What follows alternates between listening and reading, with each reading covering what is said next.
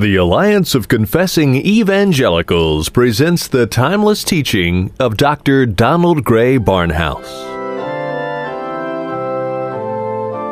Our study brings us today to the 8th chapter of Romans and the 26th verse. We know not what we should pray for as we ought, but the Spirit Himself makes intercession for us with groanings that cannot be uttered.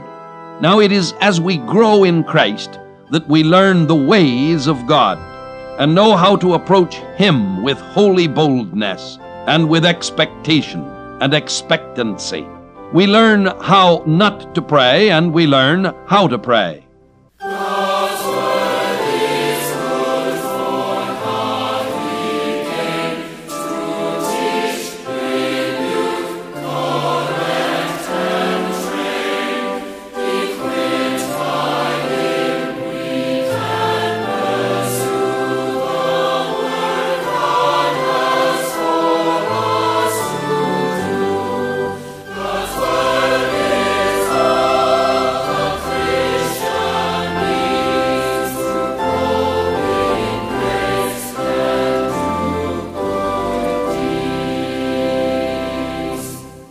Over a half a century ago, the late Dr. Donald Gray Barnhouse, then pastor of 10th Presbyterian Church in Philadelphia, saw the need to spread God's Word beyond the hearing of his local congregation.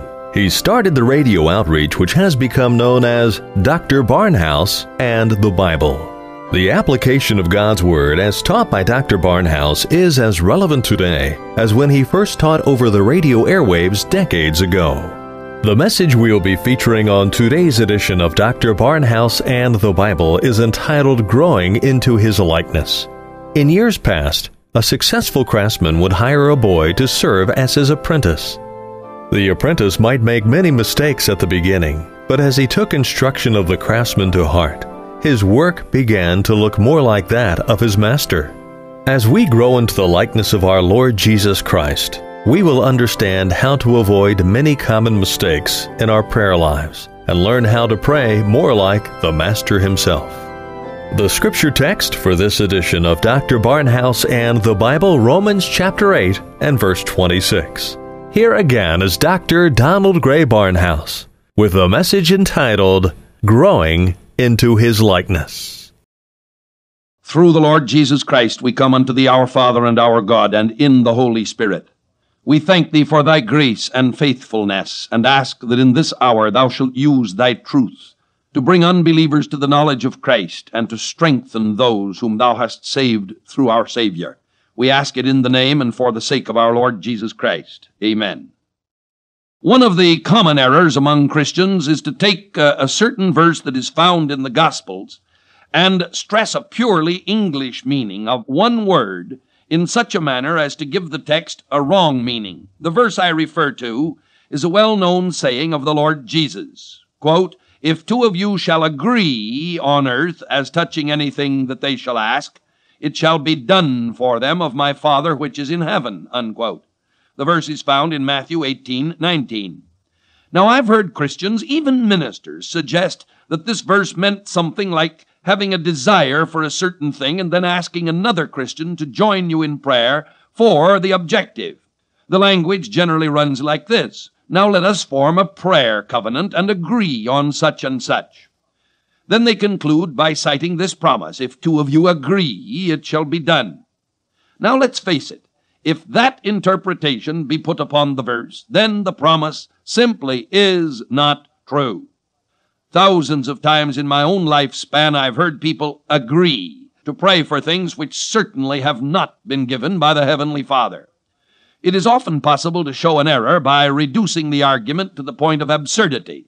So let us suppose an absurd case. Two young people, for example, are going to the upper Amazon Valley as missionaries. They're about to have a child. They might say to some friends, "Now will you join with us in a prayer covenant, agreeing that our child shall be born without original sin? For God has said if we agree it shall be done, and in that way we shall be much freer to do the Lord's work, so that it will be for His honor and glory." Now we know that believers could pray such a prayer until they were exhausted, but the child would be born with original sin like every other member of the human race. You will immediately hedge and say that the promise means that if two agree on anything that is the Lord's will. Well, already, you see, you've reduced it to a rather weak duplication of other texts which set forth the truth that the Lord will do, even for one person who makes no agreement with another, whatever is asked according to his will. Now, the meaning of this text in the Gospels is something much more wonderful. The Greek word for agree is symphonizo, from which our word symphony is derived. A symphony orchestra is one in which many instruments emit sounds in unison. But the word, when used by our Lord, is much richer even than this. For an orchestra is the sounding forth of many instruments, each controlled by a musician, whose will is yielded to the conductor of the orchestra and the printed music of the score. The symphony of which the Lord speaks in the prayer promise would better be described in the following terms. If a song leader should say to an audience, "We are now going to sing a hymn. Let every person think of a hymn, and when I give the signal, let all sound forth together. 1, 2, 3, sing." And then you'd hear 100 different hymns sung in all the keys of music, and the blaring sound would be a cacophony of discord. You can readily see that it would be a miracle of large proportions if, at the given sound and without any preliminary announcement or use of instrument to give the pitch, the entire audience should burst forth singing in the key of E flat, for example, and with the words of the hymn, "The church's one foundation is Jesus Christ her Lord." Now, this is the supernatural background of an important phase of prayer. God has a work that He plans to do. The Holy Spirit dwelling in all believers, building them in spiritual life and in the knowledge of the ways of God, puts a firm desire in one heart and then in another heart to pray that a certain thing might be accomplished. These two meet and express to each other and to God the desire that has been aroused within them by the Holy Spirit. There is a tremendous spiritual joy in the life of each as they realize that God is really doing a work within them, conforming them to Jesus Christ, giving them a knowledge of His ways, a desire to do the will of God, and to see Him glorified. Many years ago, as I was preaching in my pulpit in Philadelphia on a Sunday evening, I saw in the audience a well-known Christian layman, George T.B. Davis. Mr. Davis spread more copies of the Word of God in his lifetime than any man I've ever heard of in the history of the Christian church throughout the centuries. When I saw him, I determined to speak with him after the service about a certain project which I thought would be useful to many missionaries. But when the crowd had passed me going out the door, I realized that he had slipped out without greeting me. I went to my home and I wrote him a short letter. I outlined the plan which the Lord had laid on my heart, and I closed by saying that I was going to mail the letter that night, so that he would receive it in the early morning delivery, since we lived but a few blocks apart in the center of the city. Now, at breakfast the next morning, the mail was brought to me, and I recognized his large, scrawling handwriting on one of the envelopes. In his letter, he said that there'd been such a crowd around me that he had not bothered to speak to me personally, that then he outlined to me exactly the same plan that I had outlined to him, and concluded by saying that he was going out to mail the letter that night so that I would have it first thing in the morning. A little later, my telephone rang, and there he was to express his amazement and delight at the coincidence. I said to him, "Symphonizo." He said, "What?" And I said, "Symphonizo," answering with the same Greek word. And then I explained that here was the true meaning of spiritual agreement. We had been the objects of this special grace of God, and had agreed on earth, and we could be sure that it would be done by our Heavenly Father, and it was. The Holy Spirit joins the hearts of two or more of the children of God, and strengthens their faith in the promise, and their joy in knowing that they are in yielded relationship with God. And we can say without any hesitation or doubt that this experience has never happened to any two children of God without the spiritual desire which they expressed together coming to certain fulfillment. Oh, there is indeed a sense in which a true burden cannot come to the heart of any individual believer without the answer being performed by God. Several years ago, I saw the remarkable conversion of a woman who was one of a large family of unbelievers. After a year or two, she came to me with a matter which puzzled her somewhat. She had a great spiritual burden to pray for 3 of her brothers, but not for the 4th. There were times that she was so burdened for 1 or more of the 3 brothers that she would have difficulty in sleeping, but she never had one thought of concern for the other brother. She told me that she even tried to force her mind to be concerned for this 4th brother, but that she felt her feelings in the matter were entirely artificial. I told her the story of George Muller of Bristol, the great apostle of prayer in England at the close of the last century. When he was a young man, he had a burden to pray for 3 of his companions, and he recorded this burden in his diary and spoke of it again and again throughout his life. He died in his mid-70s without having seen the salvation of his 3 friends for whom he had prayed so faithfully. But in an extraordinary series of conversions, these men, who had outlived him, came one by one to the knowledge of Christ, one of them in his late 80s. I then explained to her that it was impossible for the Holy Spirit to put a burden on the heart of any believer for the salvation of another, unless God meant to fulfill the burden by answering the prayer and bringing salvation to that individual in divine and irresistible grace. She could be certain with the most positive assurance that she would see the salvation of the 3 brothers for whom she had the burden. I also told her that it was possible, though not certain, that the Lord might later give her a burden for the 4th brother. Now, she has already since that time seen the salvation of 2 of the 3 brothers. God must bring the 3rd. If this did not come to pass, it would mean that the Holy Spirit had violated the will of God. Now, it can be seen from this that the intercession of the Holy Spirit is not the introduction into our mind of a casual thought that is little more than whim. That which God the Spirit speaks within us is sometimes no more than a wordless longing, a deep concern, or a great sweeping dirge without words to accompany the solemn music. We enter into the very love of God for those whom He has chosen, but who have not yet been brought to birth.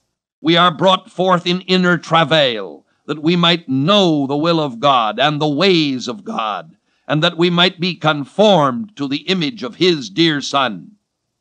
Now, in all this, there is one question which constantly arises, and which has been brought to me on many occasions. It's the problem that arises from the truth of the sovereignty of the all-knowing, unchangeable God, and the place of prayer in that framework. Some people have the idea that God can be brought to change His plans by the requests of His creatures. Such a thought would mean that God's all-wisdom could be moved by human ignorance, and that God's purposes were not eternal purposes, but rather the juggling of plans by an opportunist. It is true that the Bible gives us instances where it seems on the surface that God changed His mind. We must not be deceived by these instances and thereby deny the many categorical statements wherein God says that He changes not. The great fact of His immutability, His unchangeableness, is one of the most precious in the divine revelation. He changes not. But at times He has acted in such a way that it appeared to men that if God had been a man, He would have acted because He had changed His mind. For example, in the 6th of Genesis, we read that every thought of the human imagination was only evil continually, and it repented God that He had made man. Now, if it be argued that God had not known before He created man exactly what man would become in his fallen condition, then it would have to be admitted that God was then ignorant. This would be to deny the premise of the perfect God, who has eternally known all things. And if it be argued that God changed His mind, it would have to be admitted that God was fickle, changeable, and that He was proceeding by trial and error. He condescends to express the truth from a human standpoint in order that we may understand the great changes that were taking place in his methods of dealing with men from one age to another. And now we ask and answer the question that is the most important of all the questions which could be asked in connection with prayer. What is the use of praying? We are often asked. What is the use of praying if God has always known all things, and if the passage of all events is fixed in the plan of God? Now the question rises out of man's fierce desire to do something for himself. If he can't have a part in the changing of events, why should he pray, he thinks. The full answer to the true purpose of true prayer will answer this question also. Let me set forth the purpose of prayer with the following illustration. The chief actor is imaginary, though he speaks and moves in a perfectly plausible way. There was a man who was a great lover of violin music. He had wealth, and had purchased for himself a magnificent Italian violin, though he could not himself play the instrument very well. He furnished a music room in his house, and on his shelves were the scores of all the great symphonies and the violin concertos. He also had a high-fidelity radio and tuned in all the orchestra broadcasts which he could follow. One day he decided to take his violin and begin to play along with the artist who was about to perform with one of the great orchestras. He tuned the violin in harmony with a tuning fork which gave him A on the international pitch. Soon there came from his radio the voice of the announcer saying, "You're about to hear the Philadelphia Orchestra, Eugene Ormandy conducting, in a rendition of Brahms' First Symphony." Our friend quickly took the score from the shelf and set it upon his music rack, and while he put his violin under his chin, the announcer continued, "Mr. Ormandy is now coming to the podium, and in a moment you will hear Brahms' Immortal First." The first notes of the symphony came from the radio, and our friend drew his bow hesitatingly across the strings to bring out the first note. Beyond question, his violin was a quarter of a tone off the pitch that was coming from the radio. Now, what was he to do? There was no use arguing that he's correct and that the orchestra is off pitch. A fact is a fact, and if he insisted on playing in his own key, there would be constant disharmony. The first thing he had to do was to surrender his will to the will of the conductor. Stop, even while the music was continuing, and retune his violin. Well, this he did, and now there was the question of finding his place. And this again he did, and hesitatingly tried to play along with the score. He got 2 notes right and 3 notes wrong. He hit another note and missed some more. He screeched up an arpeggio slightly behind the beat, totally missed some grace notes, played through a rest, but drew a rather good tone on the last note of the first movement. He continued on through the symphony. Evening after evening, it was his delight to come to this room and to play along with the great orchestras. He played through the autumn, the winter, the spring, and the summer. Year after year, he followed this procedure, which became the delight of his life. He was learning musicianship. He knew that the scores which were announced were predestined to come out in a certain way. When the Mendelssohn Violin Concerto was announced, it was foreordained that the 76th measure would be played exactly as it was written in the printed score. There was no possibility that he could change it. If he imposed his will against the will of the printed score, there came a discord. He was playing one note while the orchestra was playing the predestined music. Everything was happening according to a definite plan. The result was harmony. If he wanted gay music when the score called for somber music, there was no use in insisting. The somber music would sound forth from the loudspeaker. He would have to choose between yieldedness and noise. The years passed. He was now becoming a tolerable artist. He was not yet ready to play in the great orchestras, but he had peace in his own soul as he learned the inwardness of the music. Now, I am sure that by now you can see the analogy. Our God is the author of history, and surely he knows all that is coming to pass, and he has planned all things for his glory. The plan is an eternal one, and if we use the language of the Bible, it is a predestined one. Prayer is our instrument, our violin, on which we can bring ourselves into harmony with God. We are not in tune with Him until we have begun at the cross of Jesus Christ and have submitted ourselves to the demands of God's divine justice and His grace as set forth in the atonement. From that time on, He is calculating everything in our lives in order that we might be conformed to the image of His Son. He wants to bring us into perfect submission to the Father's will. Even as a violinist must submit himself to the written score, so we must submit to the eternal plan of God as He unfolds it in general outline in the Word of God, and then in specific detail, note by note. Does prayer change things? Well, it does not in a small sense, but it does in a very large sense.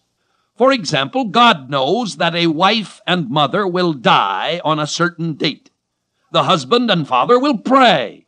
The prayer does not change the death, but the prayer has brought the man into such conformity with the will of God that the death has lost all its sting, and the survivor is built in the knowledge of Christ and brought in such an advance of holy wonder that the Heavenly Father has never made a mistake, and that He does all things well, that death is changed, and the prayer has changed it from something unacceptable to something that is acceptable. It is the Holy Spirit interceding within us with groanings that cannot be uttered, who brings us into prayer conformity to the plan of God for our lives. I will add one more sequence to the story of the violinist, which will show how God brings us through the dark places. The violinist, by the time he'd been playing with the masters for 20 years, had come to the place where he was giving a creditable performance. There was a certain violin concerto which he loved very much. In the midst of the first movement of this concerto, there was one place where the violin played alone, while the orchestra was silent.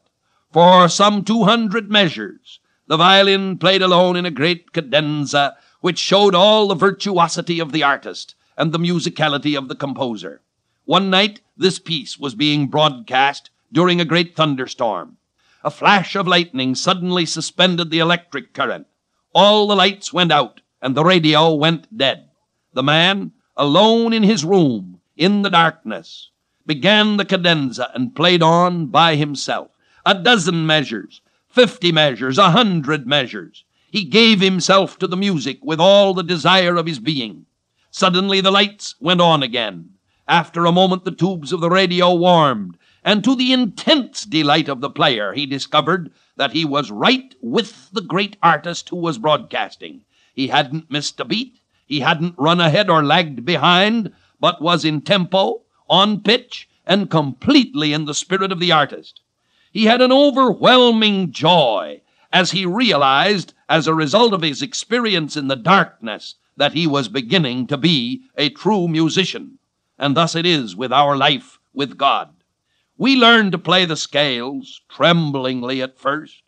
We grow with God in the Christian life. The Holy Spirit comes within to reveal to us the Father's will.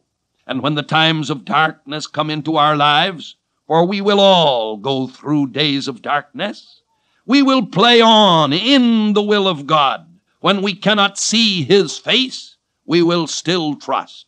And when the light comes on at last, and we stand revealed in His presence, we will rejoice to know that He has taught us, and by the work of the Holy Spirit interceding within us with groanings that cannot be uttered, has brought us through into the eternal light. Thus prayer changes things because it changes our attitude toward all things. Instead of our own will, we delight to do the Father's will. Just as we shall be completely like Him when we see Him as He is, so we are even now growing into His likeness as the Spirit turns our eyes to Him even today. And our God and Father, we pray Thee that Thou shalt use the message to the hearts of each listener. Take it to Thy glory, that any who do not know Thee shall come into submission to Thy will through the cross of Christ, and that all who have trusted Thee shall day by day grow in Thy life and knowledge. We ask these things in the name and for the sake of our Lord Jesus Christ. Amen. A powerful and effective prayer life is a sure sign of spiritual maturity.